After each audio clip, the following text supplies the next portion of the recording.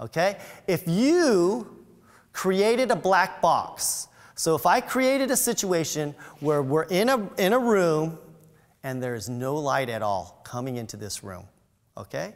What I did was I took my flash and I calculated the power that I needed to illuminate my subject and have it perfect, whatever perfect exposure that I want. I know what it is. That flash illuminates the subject for what? A fraction of a second, right? How fast this turns off and on? See how fast that is? That's when it illuminates your subject. That's your shutter speed.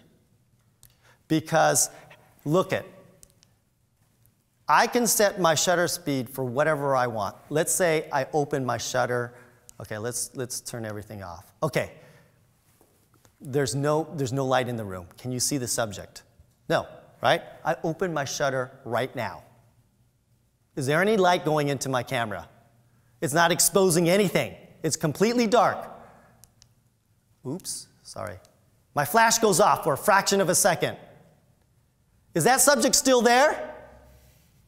Yes, but your camera cannot see it. So that person could be doing this or whatever, it could be getting stripped naked. I don't know, you can't see it. You cannot see that person, it is completely dark. My shutter can still be open. I can go out to dinner, I can have a fabulous sushi dinner, I could come back, I could close the shutter. That is perfectly exposed, that shot. It has no bearing on the shot, my shutter speed, because it's just a fraction, oops, sorry, a fraction of a second. When your shutter goes, I'm doing it the wrong way. There, did that? Boom, boom, on and off. That's it. So my shutter speed is actually the duration of my flash when you're in a very low light situation. And so let's go over to this picture here. So what's happening is this, is I have clouds back there, okay? My flash fires for a fraction of a second. The subject is not seen.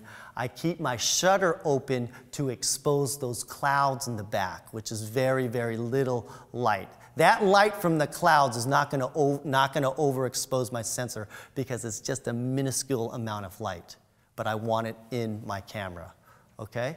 So shutter controls the ambient or the available light. The flash controls the light on your subject. So when you use flash, believe it or not, you're shooting 2 exposures in one shot. That should blow your mind right now because that should open the floodgates.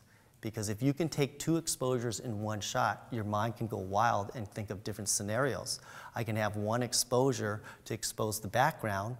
I could leave it open for a second, 2 seconds, whatever, and then to get whatever background that I have, and then I could properly illuminate my subject at the same time. So that was 1/6 of a second it took, handheld, okay? So look at this shot here. Let me demonstrate. This is the same lighting setup.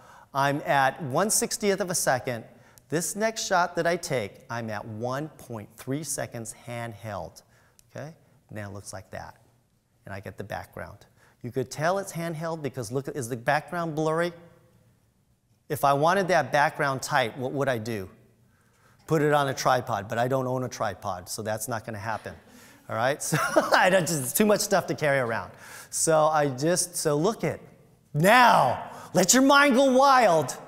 Whatever your vision is, if you want more of a silhouette shot and let less light in, then you can change the shutter speed to change the ambient light, or if you want to let more ambient light in, you can open it up and create a shot like that. So you're in full control of whatever you want to do with flash.